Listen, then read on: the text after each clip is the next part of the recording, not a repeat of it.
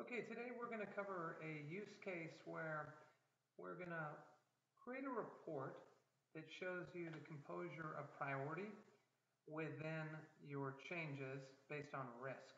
And we're going to use the clustered column graph as we get here into the more intermediate level techniques with Northcraft Analytics. We're doing it for the ServiceNow change management product.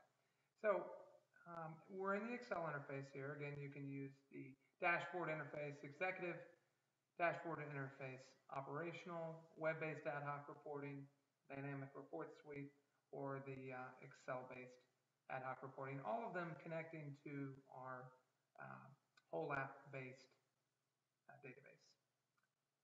So we're going to begin with a metric. Again, just to review, we have our metrics organized in folders based on the type of metric it is. The key performance indicators for each process area are dimensions then at the bottom, including the dimensions for the subject matter area we're looking at, time dimensions, etc., related dimensions. An example of a related dimension and really quickly might be something like configuration management, so I would see related CIs based on that change. Okay, but today we're going to start with our metric of changes closed. Okay, so we have 4,000. This is across all time, no filter whatsoever at this point. And then we're going to choose our hierarchy of risk. Okay, we have high, low, and medium. We might want to choose an additional one for critical or add that into our ServiceNow data model. These are, generally speaking, the out-of-the-box values. And you'll notice this gives you the capability to drill down. Okay, and when we're drilling down here, just to look at the hierarchy, that's risk, impact, and number. So you understand the fields in ServiceNow that we're using in our hierarchy here. Okay, now we're going to drill back to the beginning there. And we're going to now show these high-risk changes by priority, just to see if the priorities are lining up with the risks that we've defined, which generally speaking they should. Okay, so we're going into our folders of the different fields within ServiceNow. We'll open up the classification folder. That's where we're going to find our priority field. And we're going to drag it into the top right-hand pivot quadrant here, columns. Now that will show the priority associated with the risk. So these, again, should kind of match up. And to visualize this data, I'm going to insert a pivot chart. Okay, so we'll choose our pivot chart, and again, we're going to make it a clustered column graph here. There we go, pretty simple. And now we can see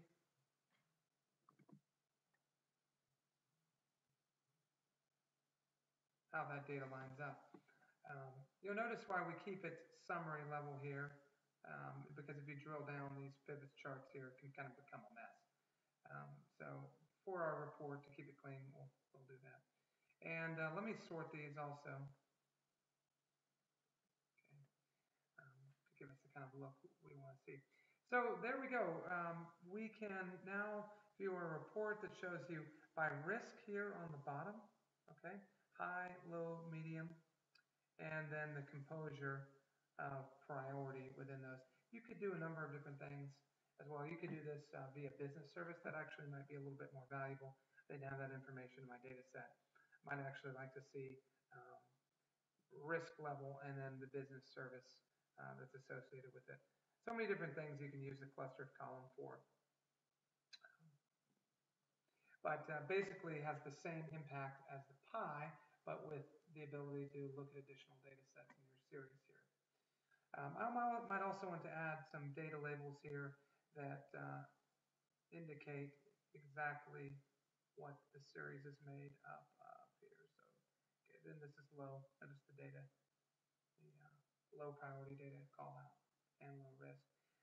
Now, what I might wonder is, why do we have here, for example, priority of low within our low risk, or what do I have, excuse me, medium or high within our low risk series. So just a couple of tips and tricks in building a clustered column. If you have any questions, let us know.